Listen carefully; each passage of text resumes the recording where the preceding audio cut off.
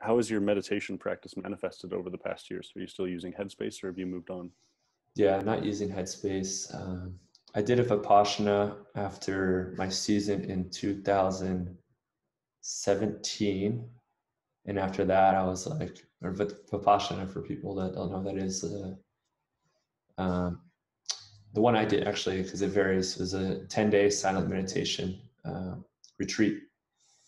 And so for those 10 days, all you can do is walk, meditate, eat, sleep.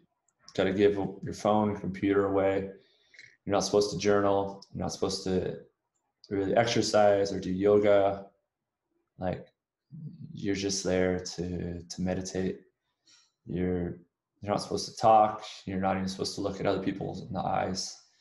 And so after that, 10 hours a day of meditation for 10 days straight, I was like, I don't think I need Andy from Headspace anymore. And so, yeah, it's just a really basic practice. Just focusing on the sensation of the breath coming into my nostrils and leaving my nostrils. And then when I get lost in thought, as everyone will in meditation, I'll just try to observe it as quickly as possible, being lost. And a couple routes, so I go from there. One, say, having a creative thought. It's like, oh, this is a great idea. Right? Because I think the best ideas come in like stillness, right? Where we have that space. Like, this is a great idea. So I just kind of let it play in my head and just kind of go with it. I'm like, okay, it's really interesting. Okay. When I've had enough, it's like, okay, back to the breath.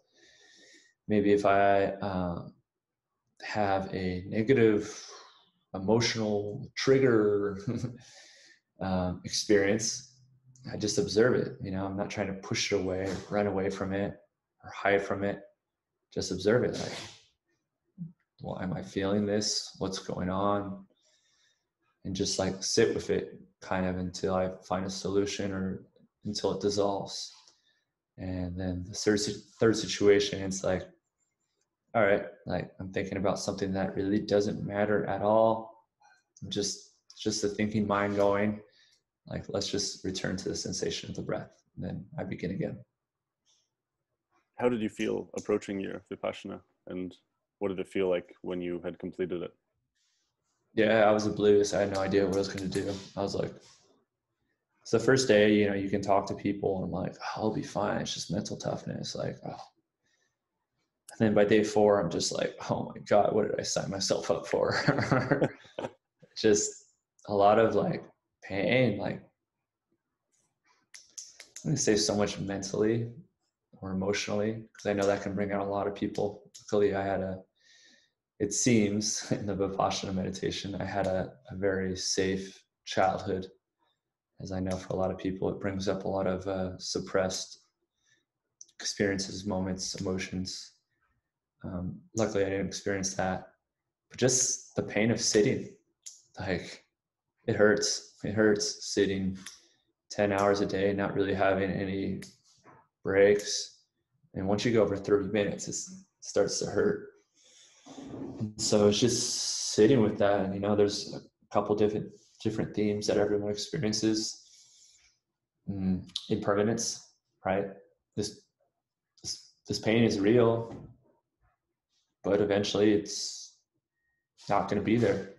Such is life. Everything that you experience is impermanent. So just being able to have that foresight, equanimity, where it's like you can focus on the pain, or maybe just focus on the sensation. Sensation isn't one way or another, just sensation. And then the power of getting too high or too low is really important too. It's really fascinating when they were talking about music and like how it's important to have equanimity towards music. I was like, this is the stupidest thing ever. Like, why would I not want to get excited about music? But of course, there's like that duality, right? Say, like, when I was younger, I'd go to a club. I was like, this is a great song. Like, yeah, I'm having such a good time. Like, whoa. and another song comes on and it's like a song you don't like, or a song that brings up a bad memory. And you're like, now I'm having a terrible time. I want to leave. This isn't right. It's like, wait, what? Like, a song has that much of an influence of like who I am, how I feel, and wanting to party all night long to wanting to go home.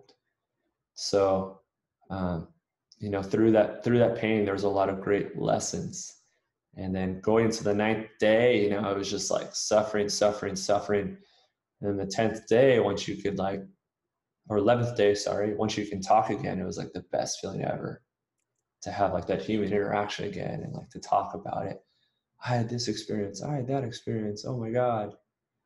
And almost kind of what's going on right now in reality, where it's like, we just need connection. Like, as humans, we're not meant to be isolated from each other. So I think it's necessary in the Vipassana, but it's really difficult to not speak, to not connect, to not look in people's eyes and just be alone. And when you are alone, I think you learn a lot much more, but of course there's a lot of discomfort that is experienced through those 10 days. I remember on my 11th day, I came out and this guy and I made eye contact, and both of us just started weeping.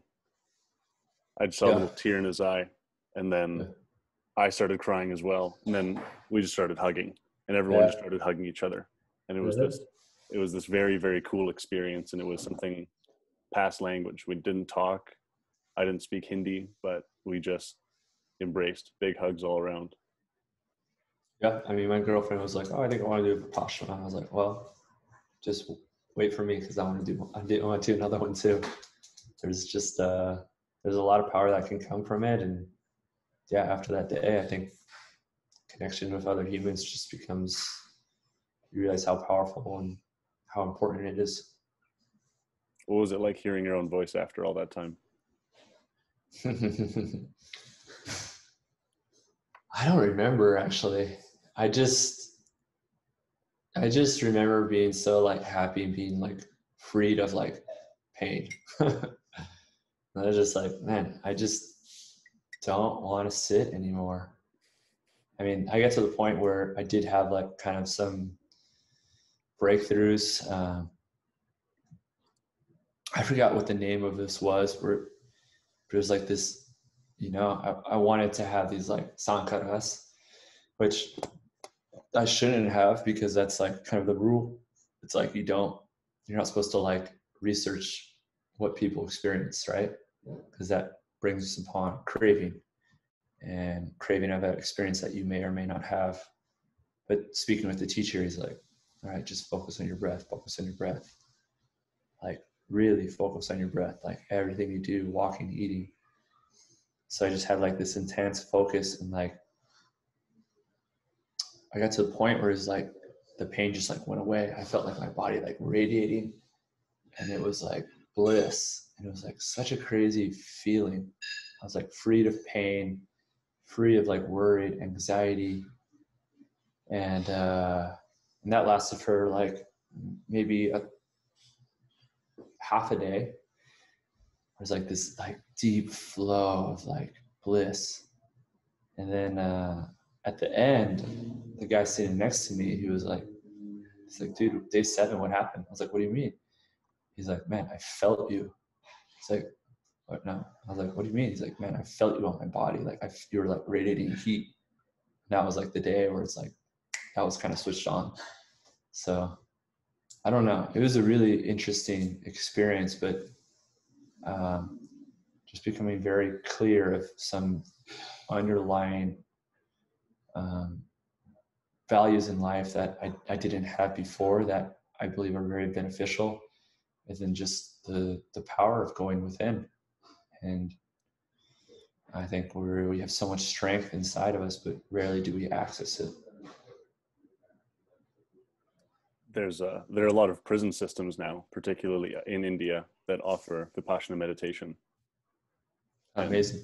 Yeah, it has very cool long-term effects. It's super interesting because women drop out at a far lesser rate than men do. Oh. Yeah. Why is that? I'm not sure. I think if I were to analyze it psychologically, I would say that it's probably something to do with the cohesiveness of a group. And I don't think men are as well integrated into their group settings as women are. Yeah. Yeah, I mean, I think the world would be such a great place if more people meditated. But for sure, they did Vipassana. Yeah. Could you imagine? I can't. I actually can't. It was, yeah, I think I had a very similar experience to you in terms of pain. I remember begging whatever he was, the guru at the front, to sit on a chair because I thought that I was getting nerve damage in my knees and my hips from sitting cross-legged. And he said something similar to the idea of equanimity. He said, just observe it. And then there were other people that were able to sit on chairs, or they had some kind of adjusted seating. And he got really close to me and he said, look at them. Said, they're not going to get as much as you if you accept this. Yeah. And actually move into it and become one with it. So those people are going to get their experience, but it's not as much as if you commit to this. Yeah, 100%. And I was pretty mopey about that. It's like, oh, okay, my knees really hurt, but okay. I was just like, it's crazy too, because like you think about it, like, how are everyone else doing this? Like, I'm an athlete, like in the best shape of my life, and I'm struggling. A lot of people like out of shape, 30, 40, 50 years old. But, you know, that's like the same thing. It's like the message I receive in my DMs, everyone's experiencing that suffering. And everyone's thinking that they're the only ones experiencing that suffering.